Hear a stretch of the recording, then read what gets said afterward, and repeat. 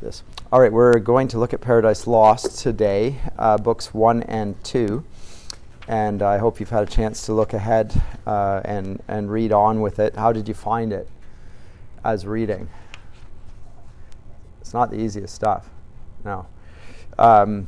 It does help if, as I said to you, if you read it aloud. But that's when I say it helps, it doesn't make it easy. His prose style is quite rich, and it's been criticized historically, being a little bit too Latinate. I think the prose is excellent myself, or the verse rather, the poetry. But I do think it takes time to get used to it. What I will say is that Milton's verse becomes a model for later writers as well. They start following the same sort of rhythms and cadences and so forth. And believe it or not, it's in some ways more like speech than later writers. Like Pope, we'll see he'll write in rhyme, in rhyming couplets and so forth, which nobody speaks in other than nursery rhymes and so forth, right? But so I'm going to read the beginning, but I'm going to today at the very outset emphasize the way in which Paradise Lost is following the conventions of the epic. And I said that to you last time, that what Milton is doing here with his subject matter is not only writing about the fall of mankind, but writing it in an epic form. And by doing that, he's explicitly asking us to compare his subject matter with the subject matter of previous epics. And epics were used by the greatest of writers throughout Western literature to deal with the highest subject matter, and the best poems were said to be written in epic. So Milton is doing this self-consciously and with a purpose. So I'm going to see if I can get through this. I apologize for my cough, and hopefully it won't interrupt me like it did the last class. But note that he says that the poem hastes into the midst of things. So, and I will say, note at the beginning, it has an argument at the outset in which he gives away the whole plot, which seems, by today's standard, a very odd thing. He's giving you the Coles and Oates version before you even read it. Well, why even read it? It would never occur to Milton that you would not then read it, having discovered what the subject matter was, because it's the way in which it's told that it makes it so interesting and compelling. But he does give away the plot. And he does say, the first book proposes in brief the whole subject. Man's disobedience and the loss thereupon of paradise touches the prime cause of the fall. And then it hastes into the midst of things. It begins, though, with the first, how many lines here? 26 lines, and you can see them, then there's a little gap there, with what we will call, and has become an epic convention by this point, which is that it begins with an invocation of the muse. But I'll read the lines from the poem, and then I'll make some comments, and I'll have a lot to say about these first 26 lines, because there's a lot going on there. But if you recall last semester, or if it's been a while since you did first year survey, or if you've never done it rather, epics begin by invoking a muse. Now the muses are the goddesses of poetry. There are 9 of them. They're daughters of Zeus. And muses were higher powers, if you will, that a poet appealed to aid him in the act of whatever it was. Because it's not just poetry, there's a muse of history, Clio. And there's a muse of epic poetry, and there's a muse of lyric poetry, and so on, and different arts. So the belief is that the poet is in some sense doing something that's divine, and they're worthy of listening to, and important to listen to then. He's not just expressing his feelings. He may have feelings, but that's not what's being said here. There's a greater claim when one invokes a muse. But I'll come to the subject matter here first away, and then I'll talk about some of the conventions. Even in the first 26 lines, we see a whole host of previous epic conventions being utilized by Mr. Milton. So let me read it, and I won't interrupt myself. Of man's first disobedience, and the fruit of that forbidden tree whose mortal taste brought death into the world and all our woe with loss of Eden, till one greater man restore us and regain the blissful seat, sing, heavenly muse, that on the secret top of Oreb or of Sinai didst inspire that shepherd who first taught the chosen seed in the beginning, how the heavens and earth rose out of chaos. Or if Zion hill delight thee more, and Siloah's brook that flowed fast by the oracle of God, I thence invoke thy aid to my adventurous song, that with no middle flight intends to soar above the Aonian mount, while it pursues things unattempted yet in prose or rhyme. And chiefly thou, O Spirit, that dost prefer before all temples the upright heart and pure, instruct me, for thou knowest, thou from the first wast present, and with mighty wings outspread, dove-like satst brooding on the vast abyss and madest it pregnant. What in me is dark, illumine. What is low, raise and support, that to the height of this great argument I may assert eternal providence and justify the ways of God to men. So that is the invocation and the introduction to the poem. But first before he's going to recount his narrative, he first calls upon the God, in this case the Holy Spirit. He calls it the Heavenly Muse, and later identifies the Heavenly Muse with the Holy Spirit. Calls upon the Holy Spirit to allow him to tell a tale that is above the Aonian Mount. Now, the Aonian Mount is a reference to the Greek mountain where the Muses were sought to live, to reside. So this is a tale above theirs. It's not a tale that is, in some ways, it's comparing itself to the pagan works. And in other ways, he's saying it's far superior to it. But how do you know that it's superior? But by comparison.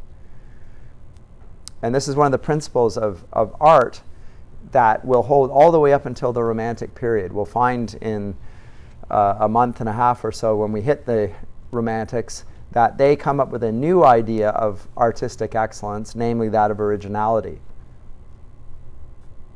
But in Milton's day, and in every day before the 19th century, to be original was to be wrong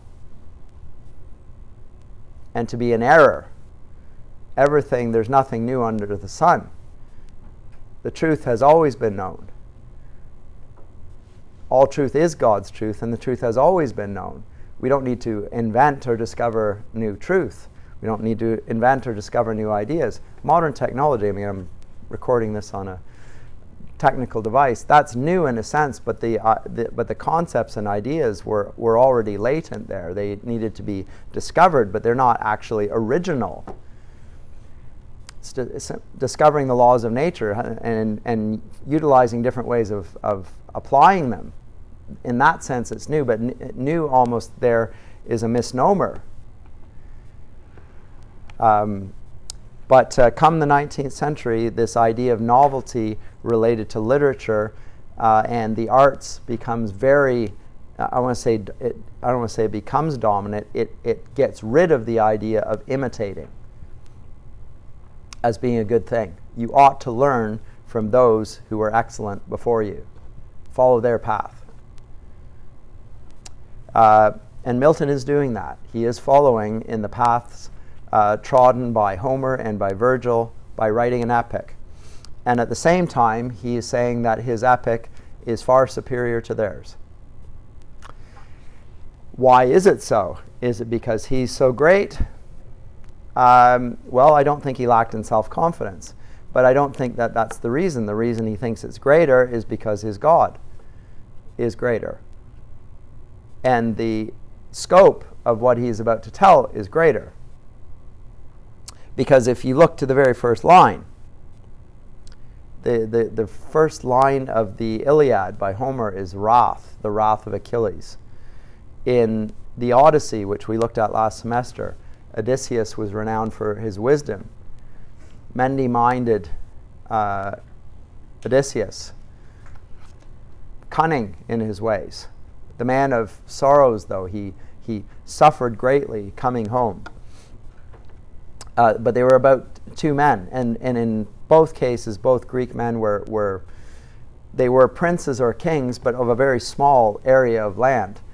Come the Roman epic under Virgil, his story is much greater, because he's not talking about the greatness of just a man.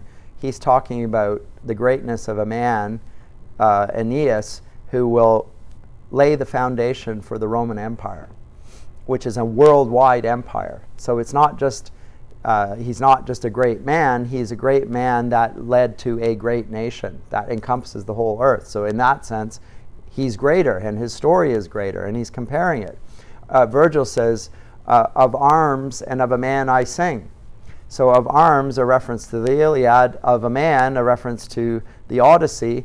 He's going to sing of both of those things. And we saw when we looked at the Aeneid that he began with the travels of Odysseus to found the new Troy, namely Rome. And he had to suffer along the way. It took him a long time to get there. It was just like Odysseus.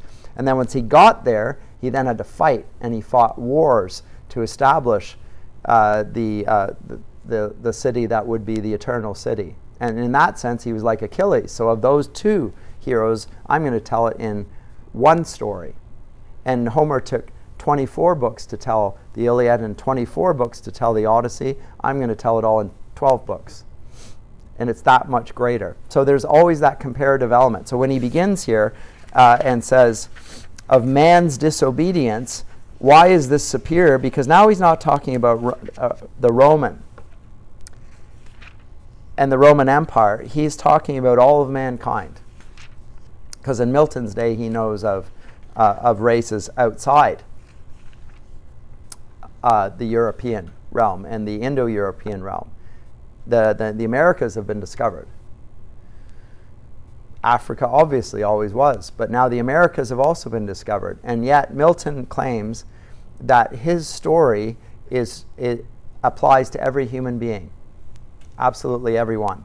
And therefore the fall of mankind is the fall not just of a man, but of all mankind.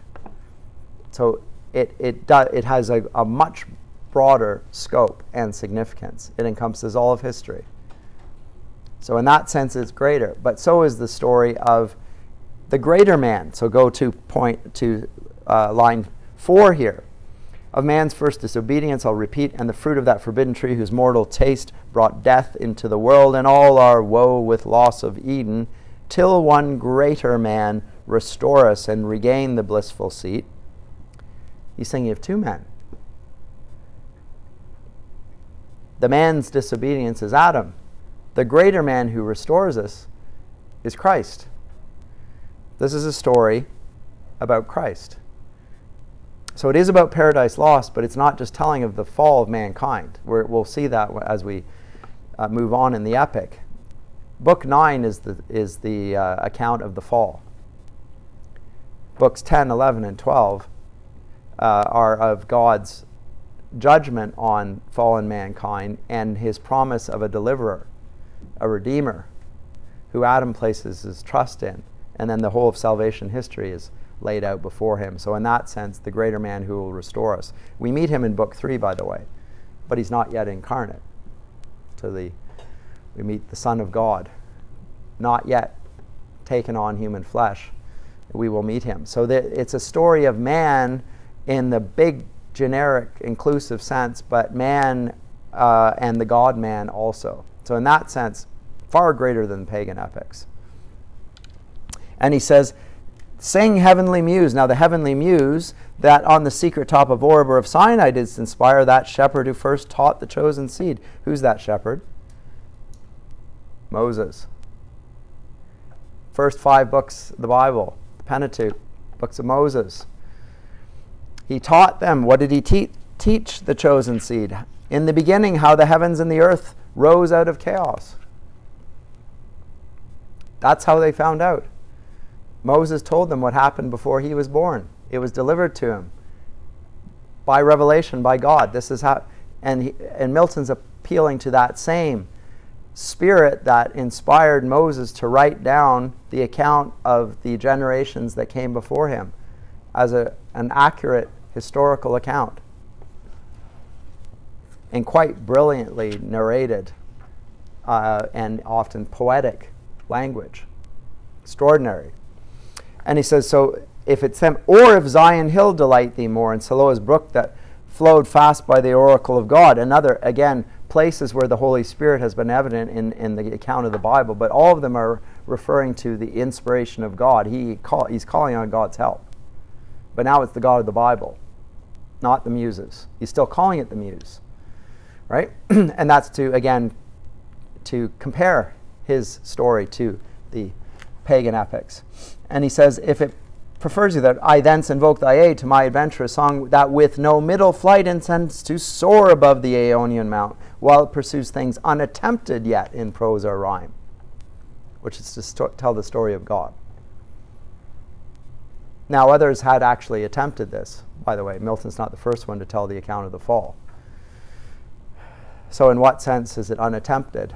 Maybe he is dismissing them as not being sufficiently up to his standard. I think he's comparing himself to the Greeks and the Romans and the pagans, and he's not.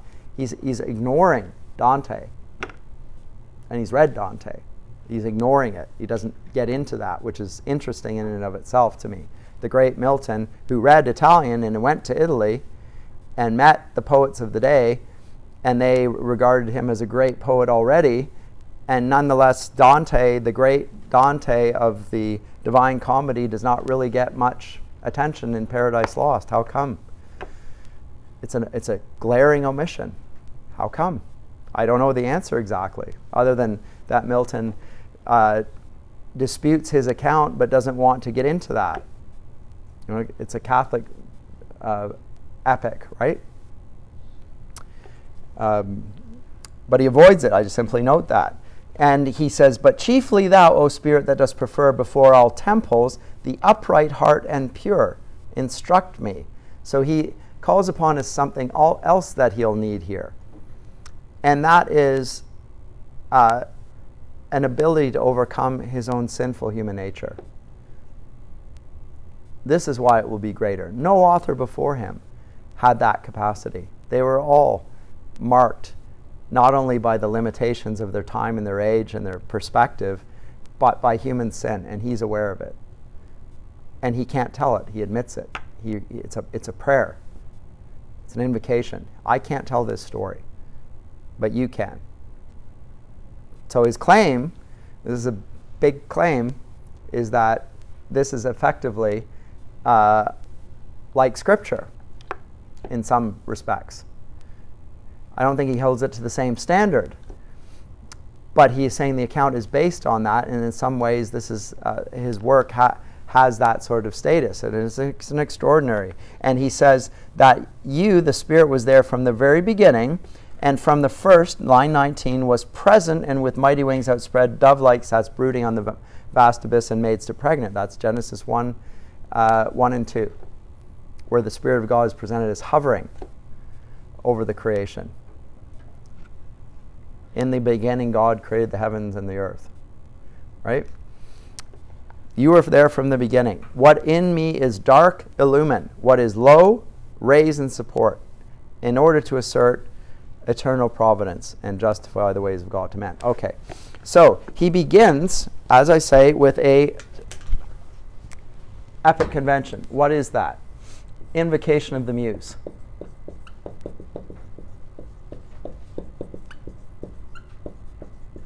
In the Greek and Latin tradition, the Muse is always invoked. Milton follows in that, in those footsteps. See if I can turn this. Not sure I can or not. Might not be on there. So he seeks to do that at any rate. He seeks to follow the model that's been laid down for him by invoking the Muse. What else does he do? Well, I said in the intro there, the argument, he says that he'll begin in the middle of things. And that the Latin word for that is he begins in medias res. The word res is the Latin word for thing, and in medias means in the middle of things. So what does that mean? This was a suggestion made by, where is it? The classical tradition. In this case, Horace says that an epic poem ought to begin in the middle of things. And what it means is he begins in the middle of the story, and then he will backtrack and tell how things got to that point. And only then, after he has given the story of how they got to the present, then he will go on forward. So how is that going to work here? Well, he's about to begin by looking at Satan in hell, where he lies, rolling in the lake of fire, along with the rebel angels that fell from heaven. And he will begin there, with Satan there. But that's not the real beginning. The real beginning, he's going to tell in passages that we're not going to read in this class. They'll be in books 5, 6, 7, and that's there's a war in heaven. And if you want to find the story for that, you need to look to Revelation 12, where there's a battle between the dragon and the angels of God, a war in heaven, and Satan and 1/3 of the angels are struck down and are sent down to hell. From thence they come up and then seek to tempt and succeed in their attempt to bring about the downfall of mankind. Now the Bible begins in medias res, effectively. It doesn't tell that backstory. Like who's Satan? How did he get there? Why is he so upset? What's going on there? Like who is this figure? This mysterious figure in serpentine guise? What's going on here? Because it's not just a snake. It's called Satan. It's an adversary. There's something more than that. Well, the backstory, you actually have to go to the end of the Bible in Revelation 12, but there are other references in Scripture before that. But there, we're given a sort of a large, big picture view of what is happening in all of human history. So if you want to read the whole account of the Bible, look at Revelation 12. It's all there in the biggest picture imaginable. And Milton's going back there. But he will backtrack, though. So books 1 and 2 will begin in hell. Book 3, he'll jump up to heaven. Book 4, he'll go down to the earth and look at mankind. We'll see Adam and Eve created already. We'll look at them. Books 5 and 6 are the war in heaven. How Satan ended up where he was when we first met him in book 1. Books 7 and 8, the angels are sent to warn Adam and Eve that they have an enemy on earth that wants to undo them. So they're warned. Book 9, the encounter between Satan and Adam and Eve and the fall of mankind. And then only then, 9, in 10, 11, and 12, then we get the historical narrative from that time to our time. So that's the in medias res. So it's jumping all over the place, and I'm just telling you that because you might be puzzled by that, but he's following the conventions in this sense. Because if you looked at the Iliad begins with Achilles sitting outside the Trojan wall, refusing to fight. He won't fight. And if he won't fight, the Greeks can't win. And they've been fighting for over 9 years. And he is now sitting down and he's pouting, he's refusing to fight because Agamemnon's taken away his prize girl. And he's just pouting. And his wrath is kindled, and he won't fight. And then we get the backstory of how the Trojans ended up, or the Greeks got there. And then we only then, halfway through the whole story, I think around book 17, he decides he's going to fight Achilles. Only then. But the backstory of how we got to all that point, that gets played out before, and only then does the story carry on. Okay, Achilles is no longer pouting. His cousin Patroclus has been killed, Hector thought the guy was Achilles because he was wearing his armor, and now Achilles is going to avenge himself on him, not only because he killed his cousin and his friend, but because he dared think that he could beat Achilles. How dare he even think that he could beat him? That's how proud he is. Like, you actually thought you beat Achilles? How dare you? And then, so it's all about wrath, and anyway. But the in medias res, it begins that way, and it does that repeatedly in the epic. So he's following in those conventions here.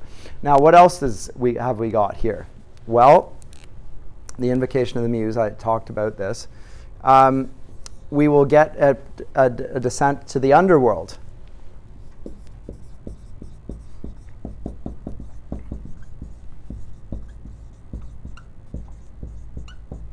In this case, we go to it right away in Book 1. In the Odyssey, I believe it was in Book 9.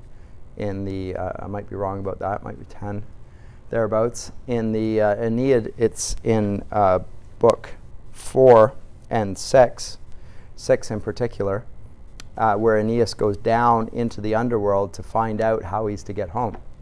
That's the turning point for him. So the hero goes down to the underworld and then arises back up. And none but a hero who's a mortal can rise from the realm of the dead. So it's a heroic act. Not just anyone can do it. Mortals, when you go down to the realm of the dead, it's because you're dead. You're not coming back. So it's a heroic thing. Here he does go to the underworld, but he doesn't allow his hero to go down there. He begins there. Although some have said because he goes down to the underworld and he spends so much time and gives Satan so much airtime, it's Satan who's Milton's hero. I think this is a misreading of the text. Theologically, it's impossible. And it's impossible that Milton should really think that Satan is truly heroic. Nonetheless, there is a descent to the underworld. Just leave it at that. In Book 3, we go and we look at heaven. And we see another epic convention, the Council of the Gods.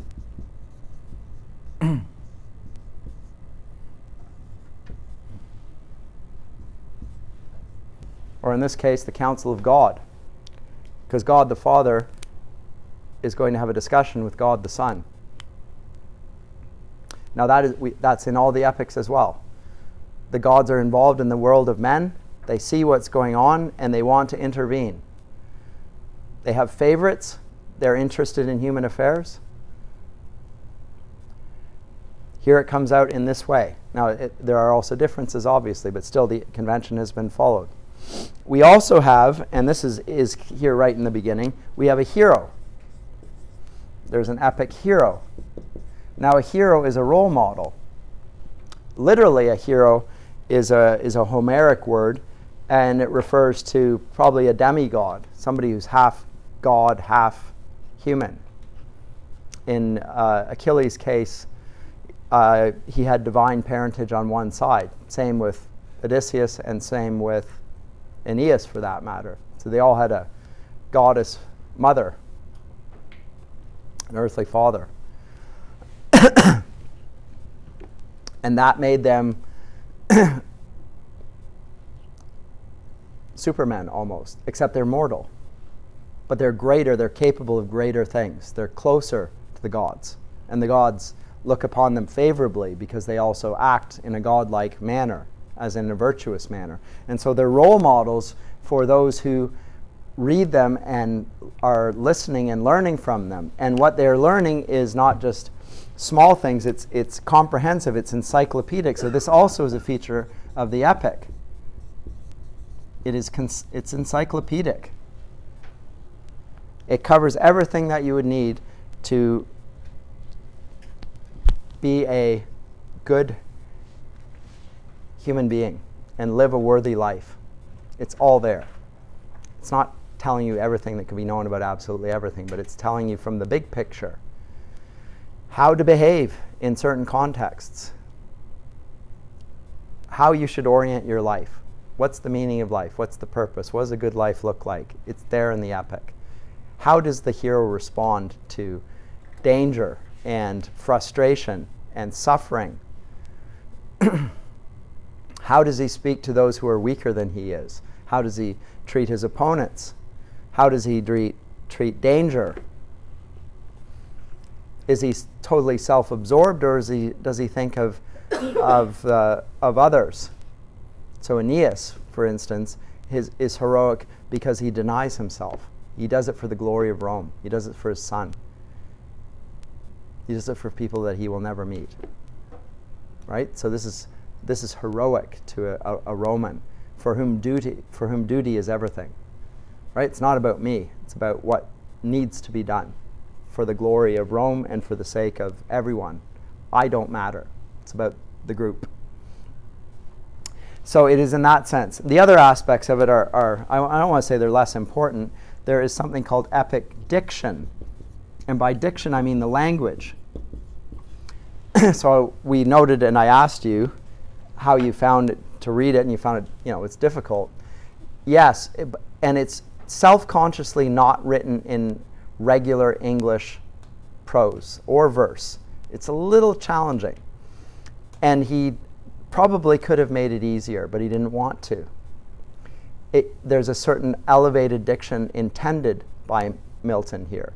And he wants you to come up to his level a little bit here. And you can do it. It takes time. As I say, if you read it, and particularly if you read it out loud, you'll find that your ear starts to attune to it a bit, and you find it a little easier. And the fact that his syntax is sometimes flipped around, you just get used to it. And then you start to like it, I think. Another feature of the epic diction are epic similes. So long extended comparisons that add richness and depth and so forth to the whole narrative. That's a part of epic diction. It's not the whole of it. So epic similes are one feature, but so is the general verse form. So those 7 immediately come to mind. And I'll add an 8th. It seeks to outdo the foregoing epics. Aren't epics usually supposed to be read out loud? Yes. Yeah, they are. Yes. And originally, probably the first ones, like in ancient Greece, that would be the context. There was a singer, and they weren't only read aloud; they were sung then, and sung. So he's singing the tales that they already know. This is the interesting thing about it. They're not telling a new story when they're talking about the fall of Troy, and the victory of Achilles over Hector. And he's not even telling the whole of the story, because he doesn't even tell what we even know, that Achilles had a heel. Right? We have Achilles' heels, right? That's how he died. He got shot with an arrow in the heel. That's not in the Iliad. How is that possible? Well, it's told in other stories, but not that story. So there's a lot of stuff about the Trojan War that isn't even told in the most important work on the Trojan War. But what is told is the most important things. We're not even told about the fall of Troy. I mean, we know it's going to happen. Like once Hector is defeated, it's over. Like we know that Troy is going to fall. Homer doesn't bother with it then. He allows Hector's father 9 days to mourn his son. But guess what happens after day 9? It's back on. And then it's all going to burn. But it ends there. Very interesting. And so it's sung aloud, and there's great emphasis on what is told and also what's not told.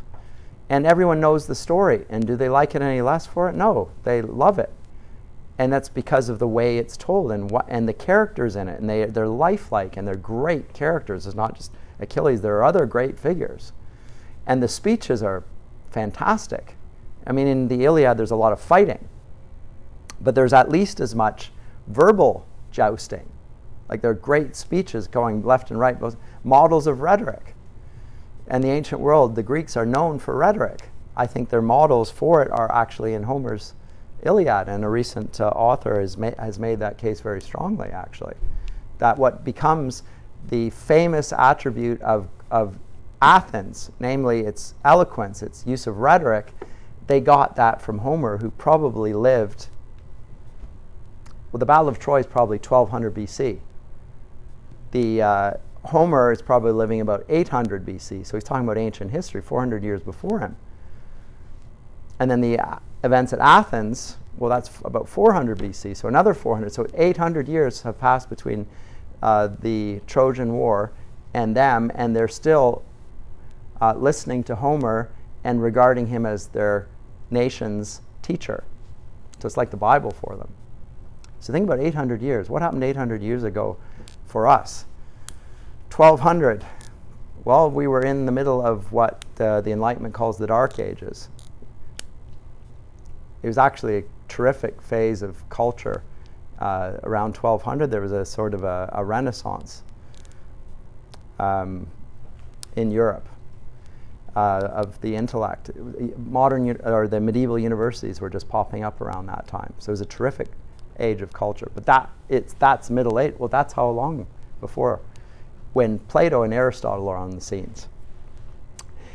So it's say number 8 is exactly, it seeks to outdo its predecessor. So there's, in a sense, that each successive poet compares himself to the previous poets, and by doing so gives them honor and deference, and says, this is great, and it's so great that I'm going to follow your example. And at the same time says, my poem is greater. And not because of me, but because of what I am telling.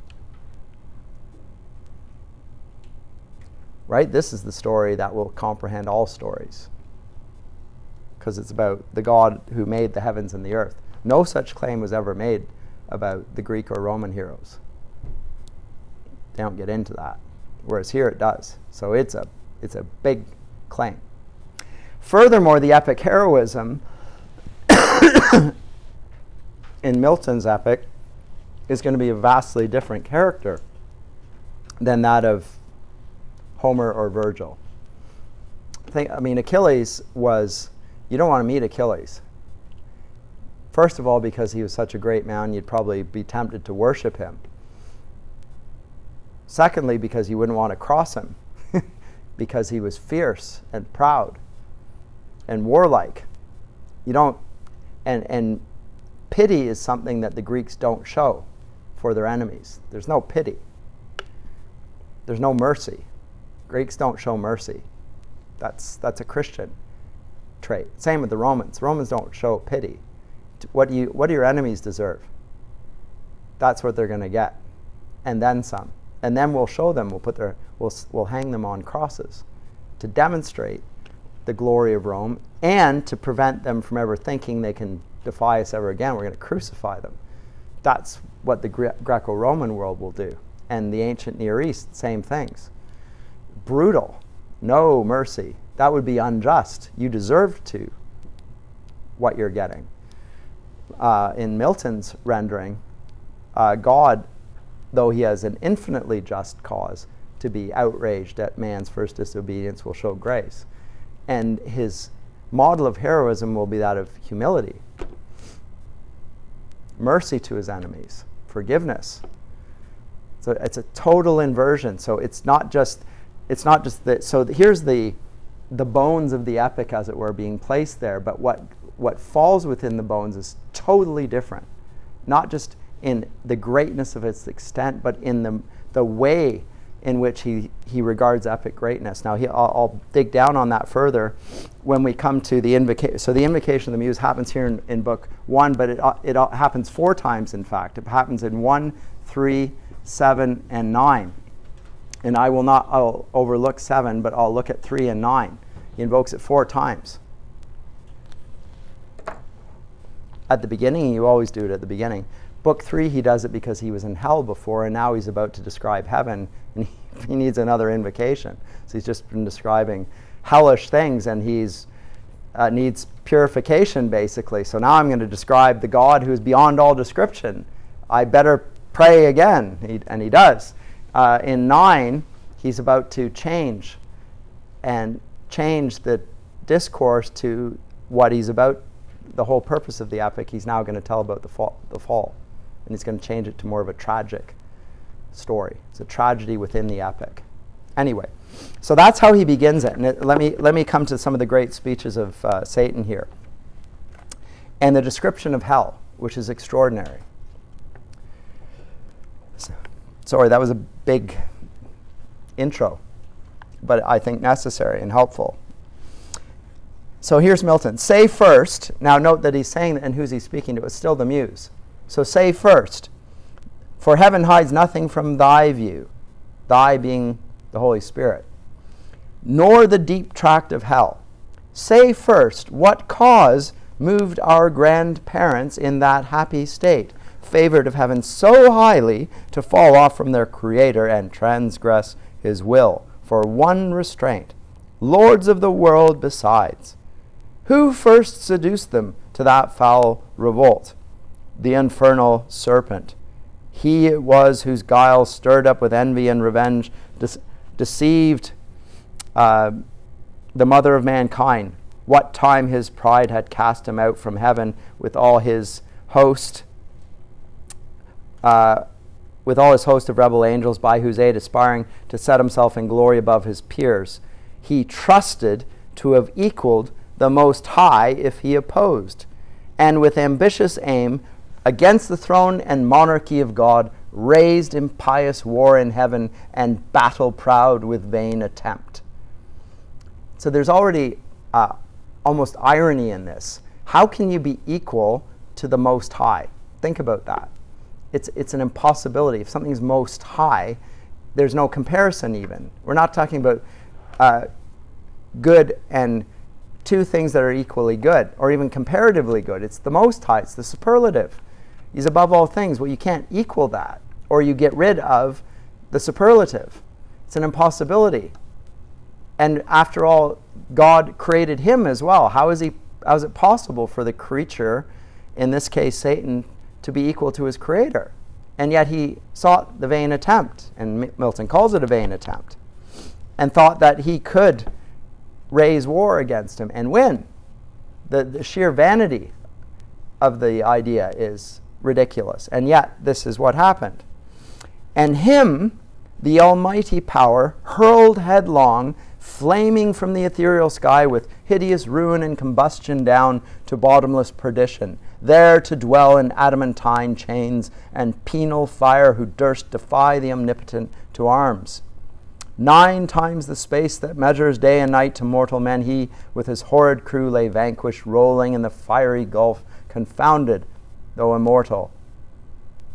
But his doom reserved him to more wrath, for now the thought both of lost happiness and lasting pain torments him. Round he throws his baleful eyes that witnessed huge affliction and dismay, mixed with obdurate pride and steadfast hate.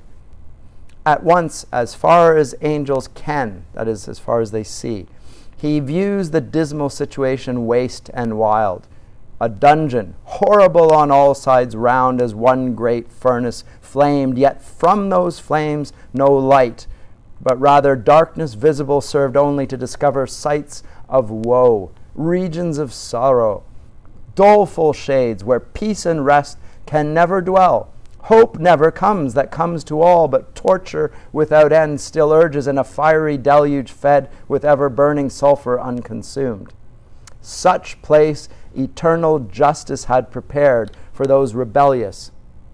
Here their prison ordained in utter darkness, and their portion set as far removed from God and the light of heaven as from the center thrice to the utmost pole.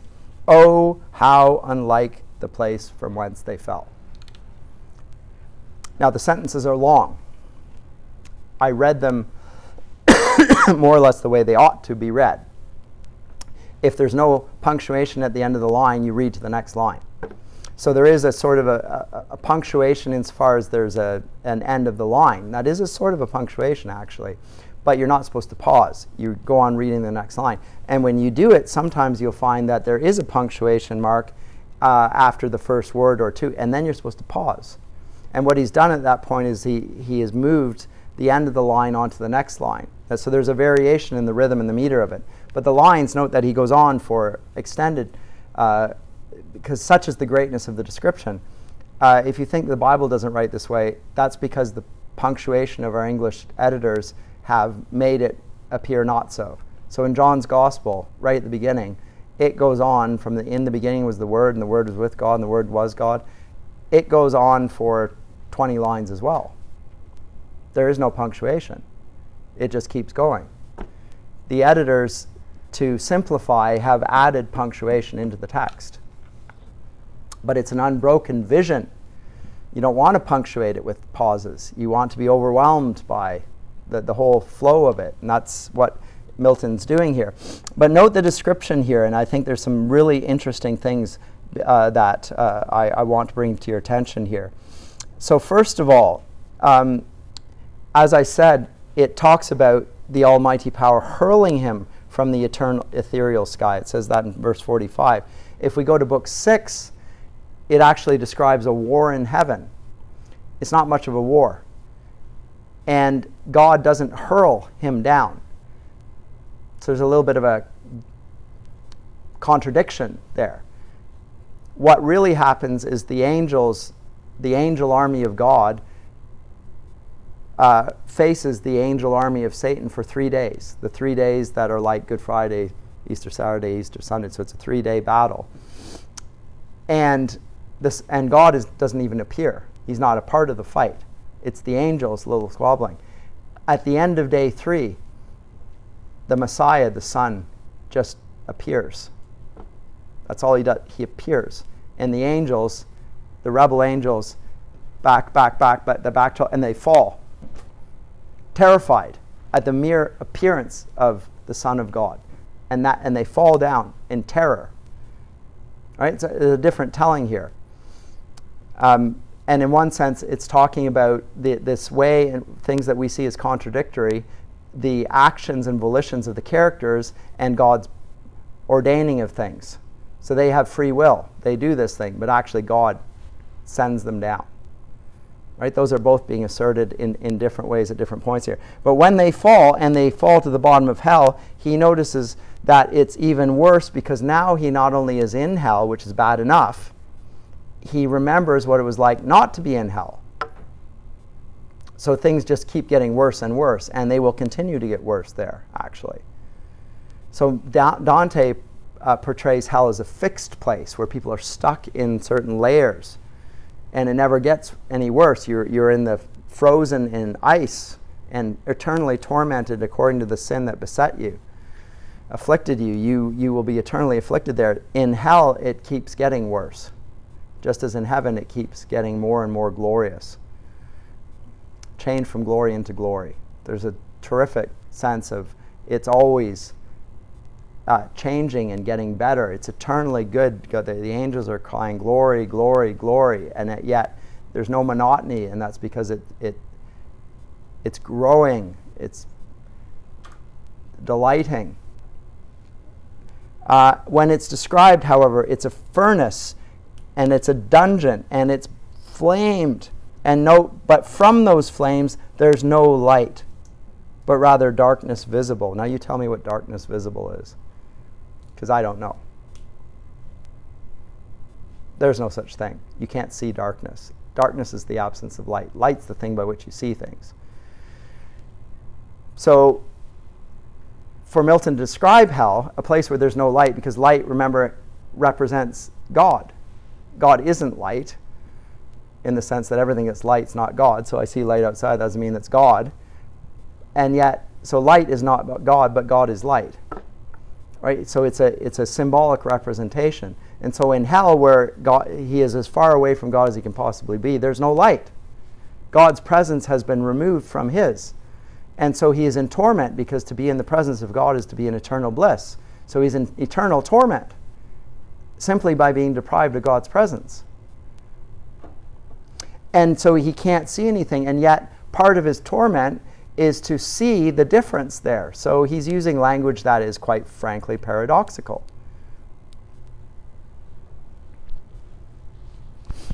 The absence of God is the absence of good. The absence of light is the absence of God. So it's negation. It's the Augustinian view of evil. Evil is actually sort of nothing. If God is being, this is the absence of being. The source would be so in that sense, so it's a very theological portrait of the underworld here. It's quite complex, sophisticated, and yet very powerful. You can just visualize, and yet it doesn't make sense. We mean darkness visible. Anyway, he says that how unlike the place from whence they fell.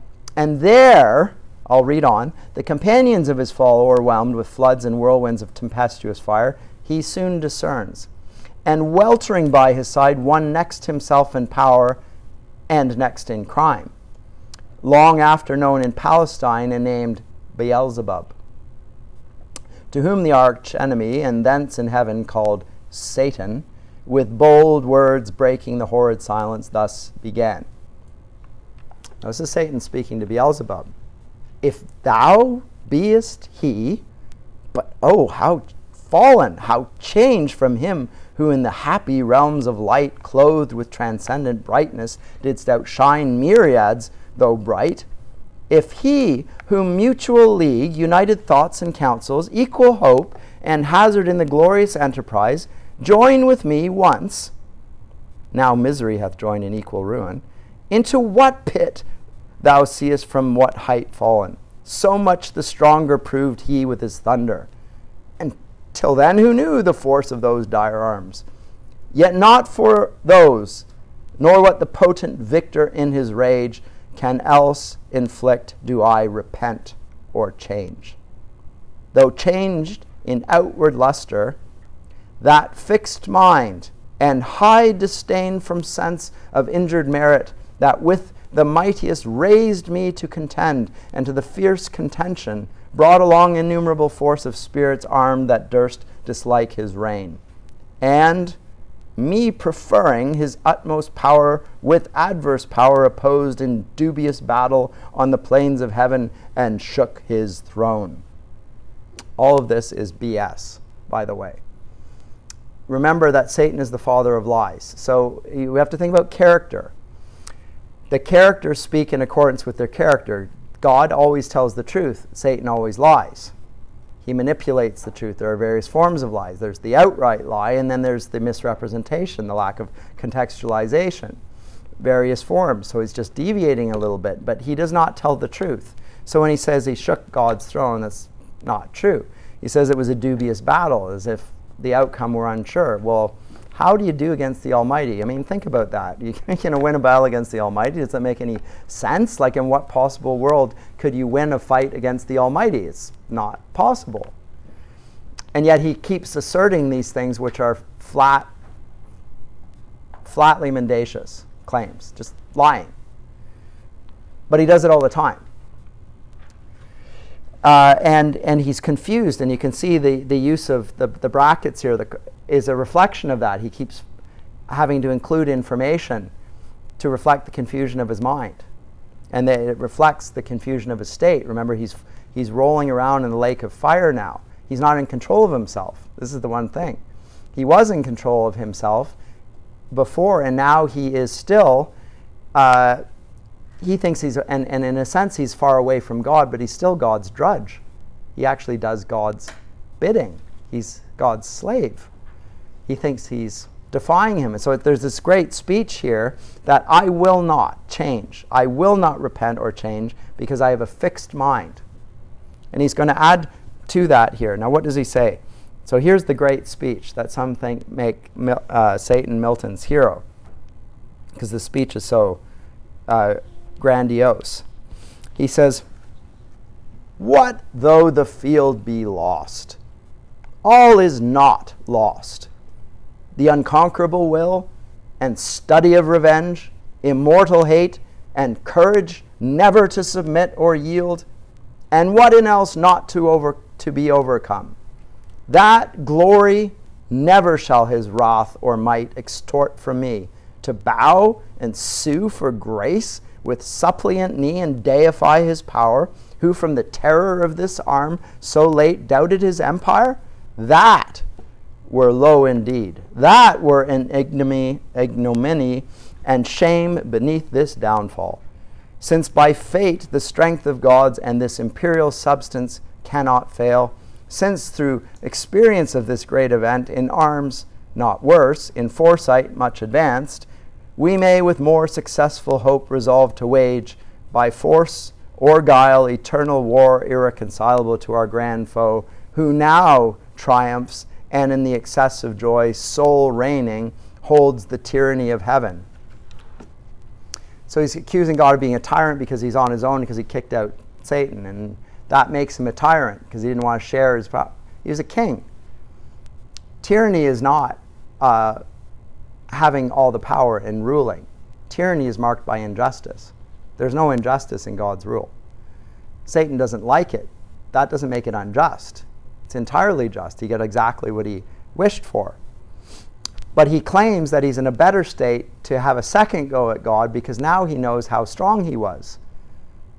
Because he's been beaten. Oh, who knew how strong he was until we got into a fight? Now I know. So we won't try that way again. We'll try plan B. And because we've learned from experience, we're going to do better this time. That's effectively what he's saying. He's lying. And in the lying, he's also deceiving himself. This is one of the great harms of lying, is that you live in the reality that you're constructing. And some people who lie habitually can't remember what the truth is.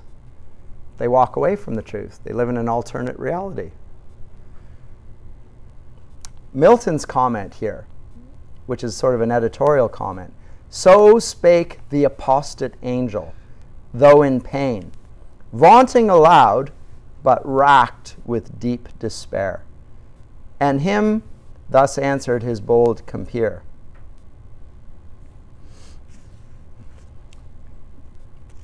And I'll skip over Beelzebub's answer, and I'll come back to Satan's response to Beelzebub, because I want to make some progress today. Line 157.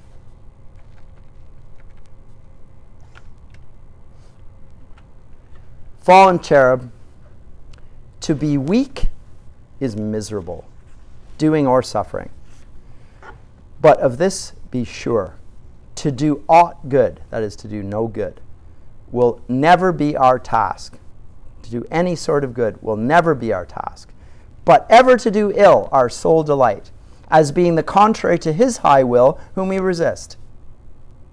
If then his providence out of our evil seek to bring forth good, our labor must be to pervert that end, and out of good still define means of evil, which oft times may succeed, so as perhaps shall grieve him, if I fail not, and disturb his inmost counsels from their destined aim.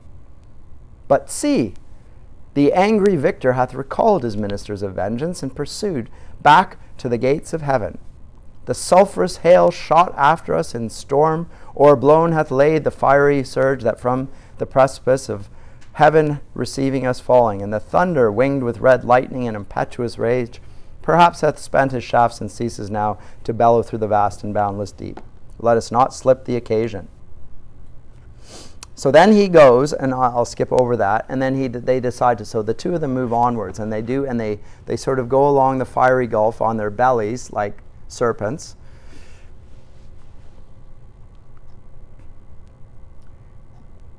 And he is compared to various ancient creatures, to a Titanian, an earthborn, or Typhon, which is a serpent, in the theogony of Hesiod, an ancient story of how the sky gods against the earth gods, the Titans against the Olympian gods.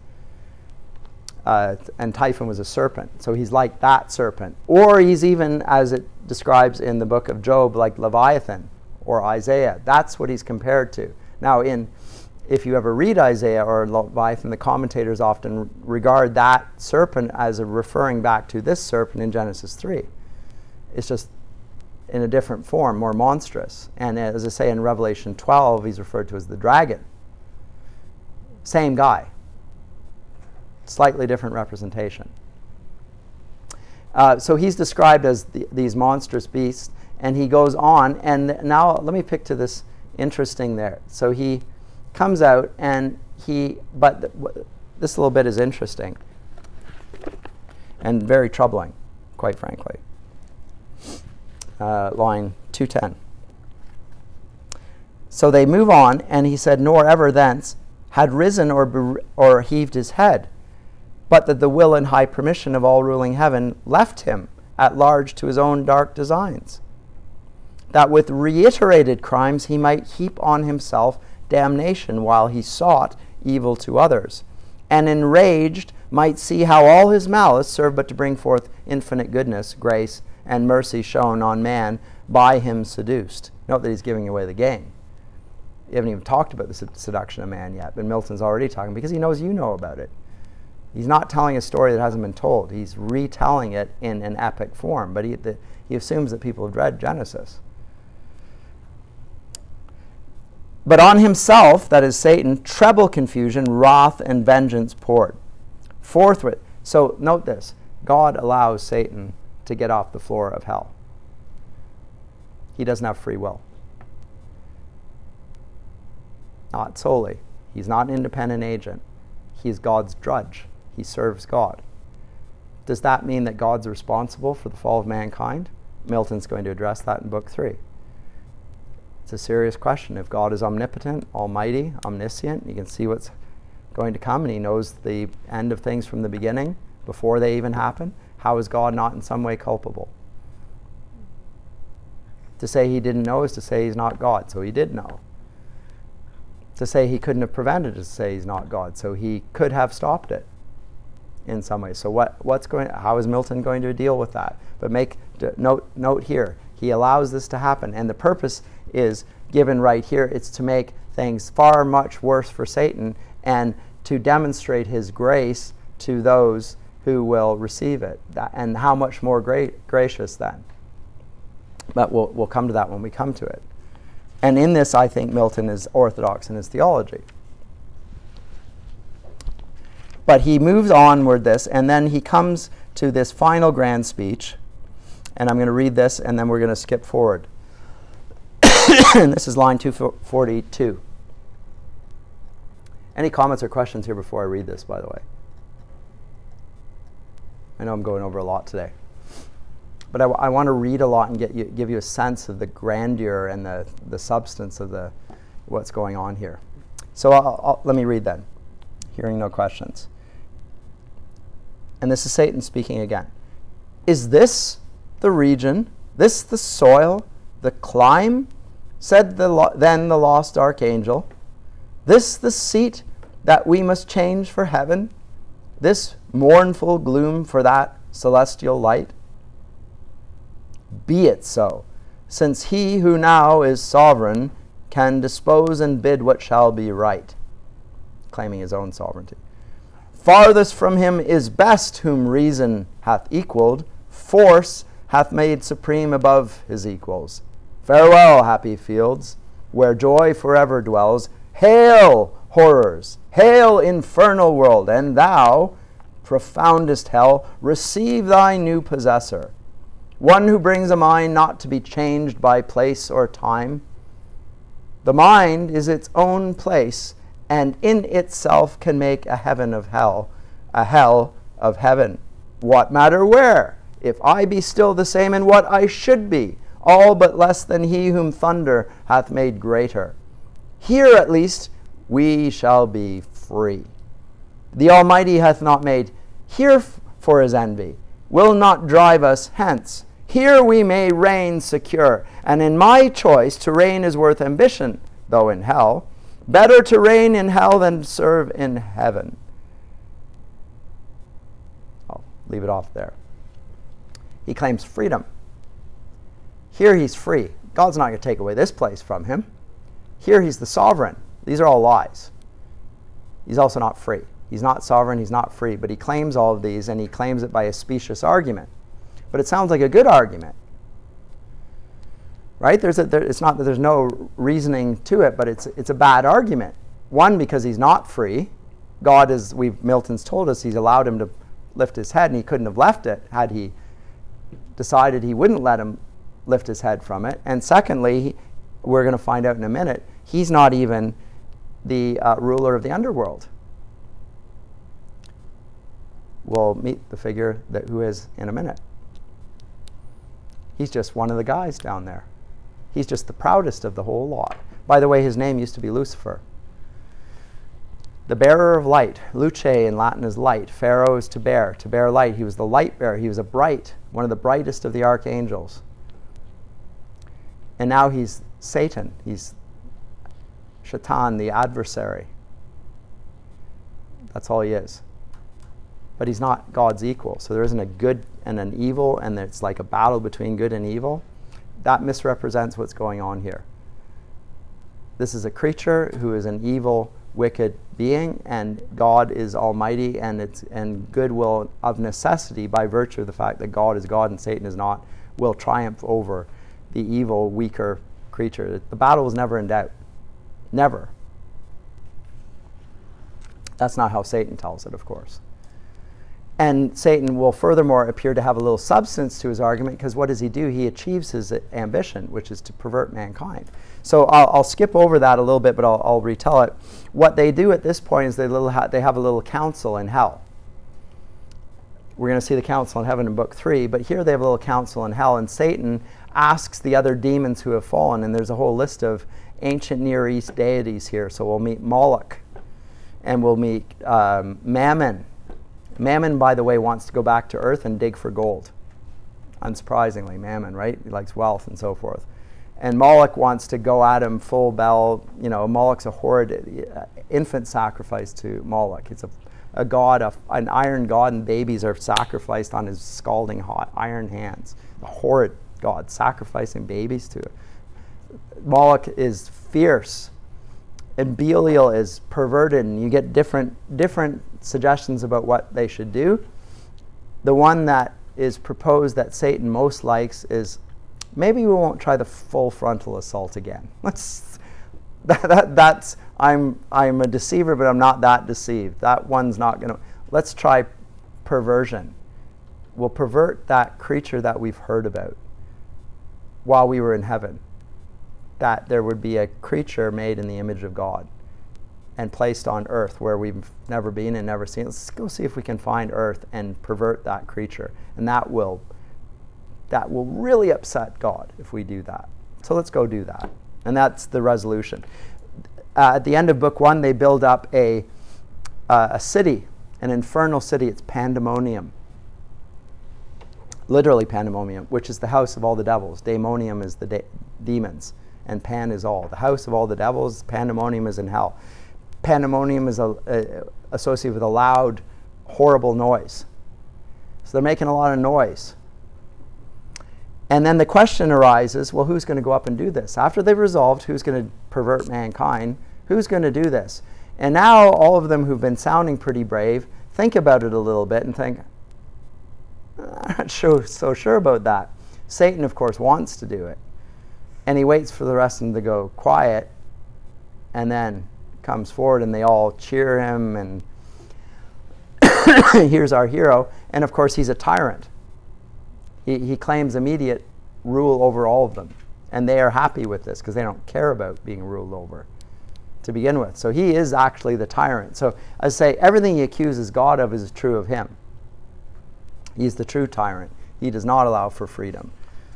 He loves perversion, and it's all about power. So he accuses. So the only difference between Satan and God is power, says Satan. You know, he just has power. But other than that, reason, we're on the same grounds. We're equals. He's just powerful. You know, Satan's been triggered here. It's a power differential. I'm going to overcome that and get back up at him. So he resolves to go up, and then he does go up. And book 2 is the description of Satan going up through the realm of chaos. So he goes from hell and up through chaos. And while he's going, he's got wings. He's going and he's flying around like this because he can't even control himself. He's banging. If there were walls, he'd be banging off the walls because he's just he's not in control. But he's going up towards the gate of hell, and he meets something. So let me skip forward to that in book 2. And I'll begin with his ascent. And note, so there's a constant begun. They debate whether they should try and get heaven back. And the third is to find out about mankind. And then they go up there, and they go to hell gates, and they find them shut. Let me come there to the gates of hell.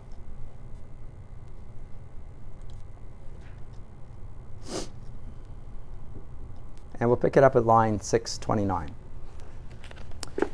Meanwhile, the adversary of God and man.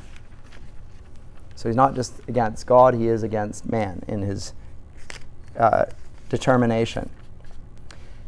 Meanwhile, the 6:30, sorry, it's hard to read here. Oh, there it is. Meanwhile, the adversary of God and man, Satan, with thoughts inflamed of highest design, puts on swift wings and towards the gates of hell explores his solitary flight. Sometimes he scours the right-hand coast, sometimes the left.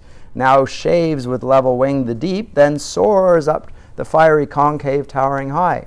As when far off at sea a fleet descried hangs in the clouds by equinoctial winds, close sailing from Bengala, or the isles of Ternate and Tidore, where merchants bring their spicy drugs. They on the trading flood through the wide Ethiopian to the Cape ply, stemming nightly towards the pole. So seemed far off the flying fiend. So Satan is compared to a fleet of drug traders. And if you ever see, if you're on the sea, it's a bit of an optical illusion. It looks like, and there are clouds, and there's a ship in the distance that sometimes looks like the ship is up on the clouds. So that's Milton's description here. And that's Satan. They're not flattering descriptions. He's a drug trader. And then when he does at last appear, hell bounds, high reaching to the horrid roof, and thrice threefold the gates. 3 folds were brass, 3 iron, 3 of adamantine rock, impenetrable, impaled with circling fire, yet unconsumed. Before the gates there sat on either side a formidable shape. The one seemed woman to the waist, and fair, but ended foul in many a scaly fold, voluminous and vast. A serpent armed with mortal sting. About her middle, round a cry of hellhounds never ceasing barked, with wide Cerberean mouths full loud, and rung a hideous peal. Yet when they list, as in they heard anything, they would creep, if aught disturbed their noise, into her womb, and kennel there. Yet there still barked and howled, within unseen. Far less abhorred than these vexed Scylla, bathing in the sea that parts Calabria from the hoarse Trinacrian shore. Nor uglier follow the night hag when, called in secret, riding through the air, she comes lured with the smell of infant blood to dance with Lapland witches, while the laboring moon eclipses at their charms. The other shape, line 666, the other shape, if shape it might be called, that shape had none, distinguishable in member, joint, or limb, or substance might be called, that shadow seemed, for each seemed either. Black it stood as night, fierce as 10 furies, terrible as hell, and shook a dreadful dart. What seemed his head the likeness of a kingly crown had on. Satan was now at hand, and from his seat the monster, moving onward, came as fast with horrid strides. Hell trembled as he strode. The undaunted fiend, what this might be, admired, not feared, God and his Son except, created thing not valued he, nor shunned, and with disdainful look thus first began. And I'm going to, well, I'll carry on and I'll come back. Satan to this horrid shape that has no shape. Whence and what art thou, execrable shape, that darest through grim and terrible advance thy miscreated front athwart my way to yonder gates? He's getting in his way. Through them I mean to pass, that be assured, without leave asked of thee. Retire or taste thy folly, and learn by proof, hell-born, not to contend with spirits of heaven. So now Satan claims himself, the monarch of hell. He's upgrading his qualifications a bit. He's a spirit of heaven. You're hell-born. I'm putting you in your place. To whom the goblin, full of wrath, replied, Art thou that traitor angel? Art thou he who first broke peace in heaven and faith, till then unbroken, and in proud rebellious arms drew after him the third part of heaven's sons, conjured against the highest, for which both thou and they, outcast from God, are here condemned to waste eternal days in woe and pain? And reckons thou thyself with spirits of heaven, hell-doomed, and breathest defiance here and scorn, where I reign king, and to enrage thee more, thy king and Lord? Back to thy punishment, false fugitive, and to thy speed add wings, lest with a whip of scorpions I pursue thy lingering, or with one stroke of this dart strange horror seize thee, and pangs unfelt before. I'll pick it up there next time. The encounter between this shape and Satan at the gates of hell. I'll pick it up there, and then please read on to book 3 as well, okay?